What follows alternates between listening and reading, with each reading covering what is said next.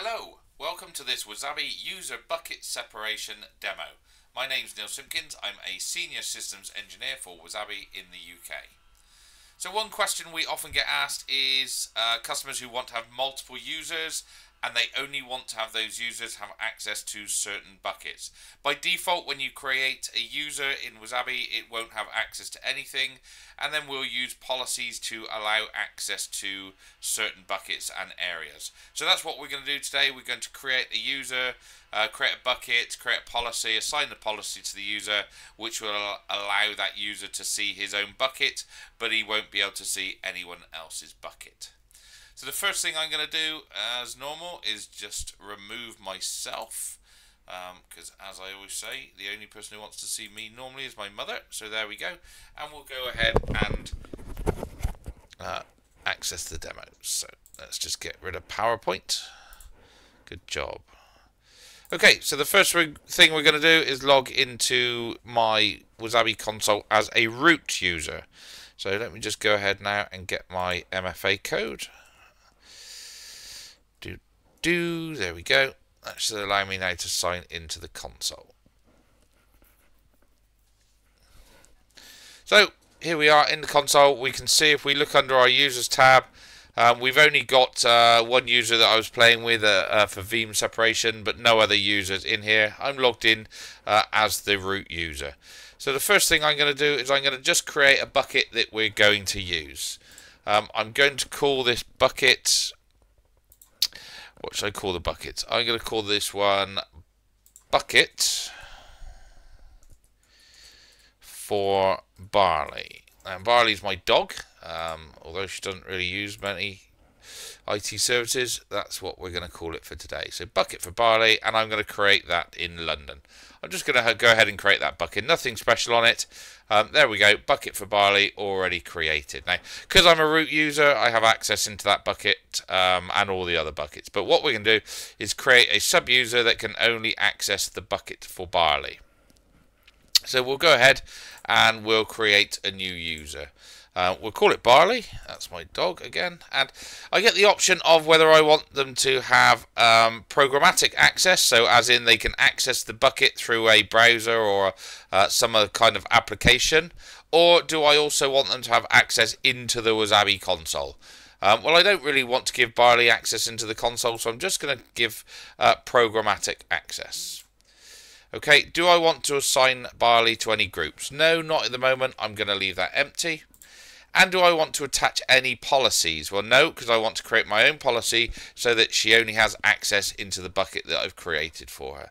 So I'm not going to attach any policies, and I'll just go ahead and create my user. Now it's going to create some access keys and secret keys for Barley, so I'll go ahead and copy those to the clipboard, and I'll just come onto my other screen and paste those in. So what we're going to do now, I'm going to use S3 Browser.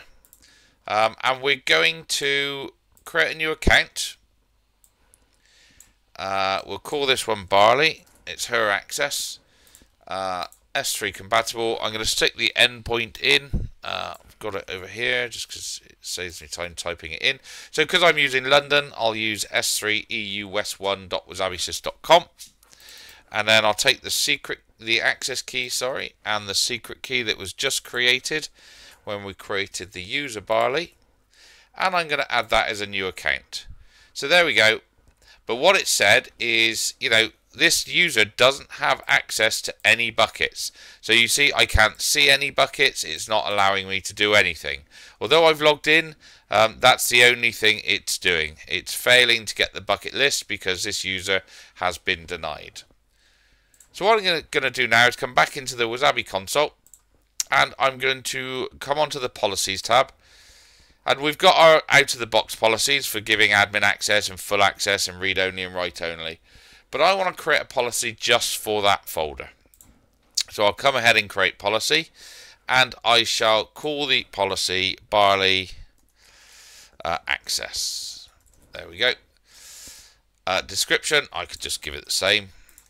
And then I need to create my policy. Now there is a policy generator up here that you can use where you put in the rules, add, denies on what you want to do.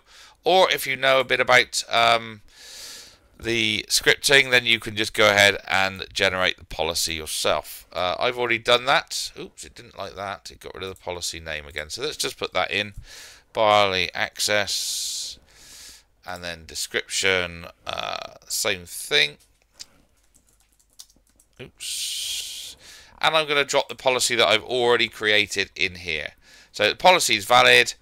So the policy pretty much states that this, when I attach this policy to someone, they get the allow to list all buckets, so they can see all the buckets, and I've allowed them access to the bucket for barley. So that's all it allows them. So list all the buckets and access S3 access into that bucket. So if I go ahead and create that policy, we'll see that on the normally on the second page. There we go, barley access. So I'll go ahead and I will go back to my user barley, and I'll click on the policies tab, and I will get my barley policy, barley access, and there we go. So now down the bottom here, policies attached to barley, barley access. So that should now, if I go back to my S3 browser and refresh, I can now see all of my buckets, and I've got access into bucket for barley. I know I've got access because I've got no error boxes popping up, and I can go ahead and create a new folder in there, Neil's Pictures. There we go. And I'll create my new folder. So there we go. I've got full access into that file. I can upload files into there, you know, because that policy allowed me to have full access. However, if I think, oh, do you know what? I wonder what's in this folder here, and I go and click on it, I'm just denied. And even if I try and allow request to access, it just denies.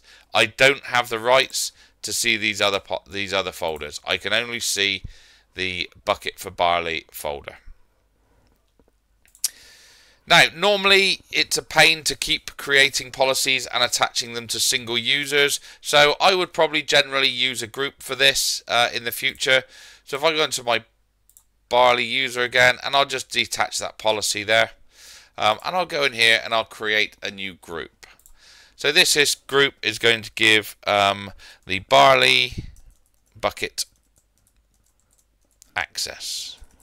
So there we go, that's the group. I'll create the group, and then in the group I can add barley as a user, and then I can attach the policy barley access. There we go. So I've created a group called barley bucket access, and in there I've added in barley, and I've attached the barley access policy.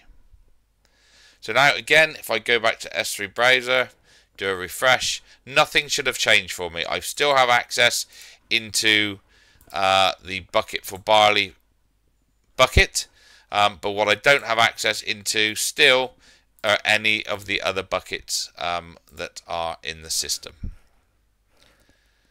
So that's it really. Very, very simple to do. So remember, create a bucket, create a user, and then create a policy that allows that user to have the access that you need. If you need to see this policy here, if you go onto the Wasabi knowledge base and you type in separation, you'll see how to separate access at bucket levels, and it goes through exactly what I've gone through today. And it also has the policy that we listed, that we used today listed. So you can just go ahead and cut this policy, obviously changing the bucket name for whatever bucket that you're going to use. So there we go. That's it. I hope you enjoyed today's demo on user bucket access separation. Thanks for watching.